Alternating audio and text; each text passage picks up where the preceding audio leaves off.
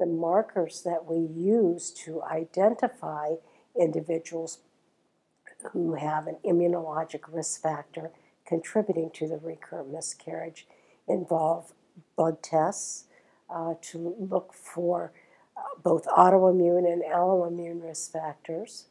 The autoimmune risk factors include the following autoantibodies: antiphospholipid, antinuclear, and antithyroid antibodies, and the so-called lupus-like anticoagulant.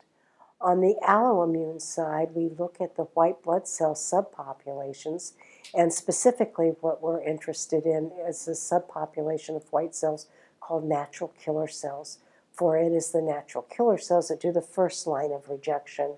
And we look at these natural killer cells in two ways. One, we look at the circulating levels of natural killer cells to make sure those are not elevated. And secondly, we look at the killing activity within each cell to make sure that's not elevated.